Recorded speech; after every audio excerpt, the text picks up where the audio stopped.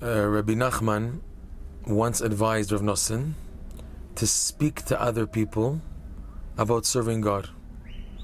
And he suggested to him that if you see the person is not so directly interested in speaking about spirituality, but there is a possibility of, through speaking to the person about mundane issues, such as, for example, today, baseball, football, basketball, red cars and sports and everything in fashion, and from that conversation you can get to spiritual items, it's worth, Rebbe Nachman told Rav Nosson, it's worth investing time speaking about even mundane items if you have a feeling that it can eventually lead to spiritual topics about the purpose of life. And he stressed this idea that it's something very important that every Jew should be involved with.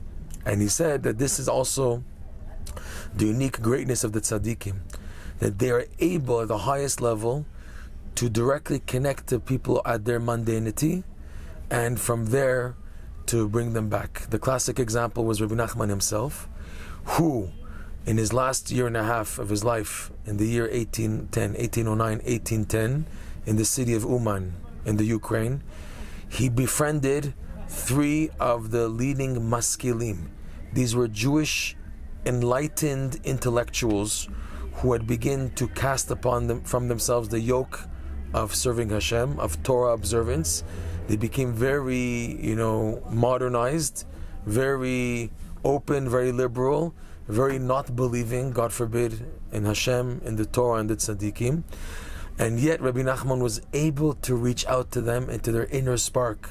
He was playing shachmat, playing chess with these leading intellectuals, and was able to discuss with them anything under the sun except for Torah. He was able to speak to them about Greek, Latin, philosophy, medicine, everything. Once there was a case that the intellectuals were reading a book written in Greek and Latin, and Rebbe Nachman asked them, "What is that in your hands that you're reading?" And they said, "This is not for you."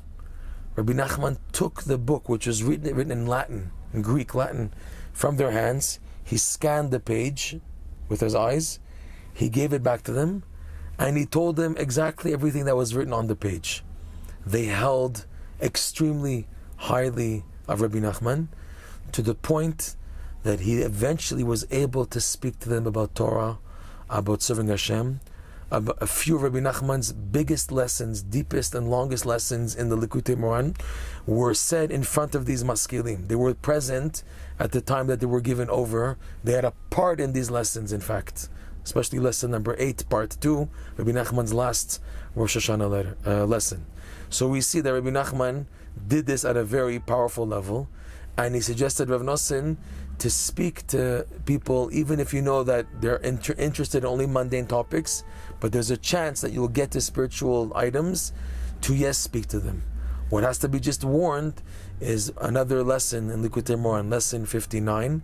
Rebbe Nachman says that when you are involved in trying to talk to people to bring them back to Hashem, and you begin to succeed to get them to come back to you, these people have evil forces around them because of their mundanity, and when they wake up to come back thanks to you, these evil forces will try to attack you now, the one who's trying to draw them closer. So in order to guard yourself, to burn off these evil forces trying to bring you down from your fear of heaven, you must do what's called mishpat every day. Mishpat, Rebbe Nachman explains, justice is judging yourself, which namely is the item called, the devotion called hitbodedut. To make sure you do hitbodedut every day, then you can go out to the world and talk to people and not get negatively influenced. But you have to make sure that you're doing the hitbodedut properly, with the aim of doing this mishpat, because only this mishpat, this judgment, can burn off the evil forces. But at the bottom of the day, it is suggested to spread and talk to other people about serving God, even if it involves going through mundane topics.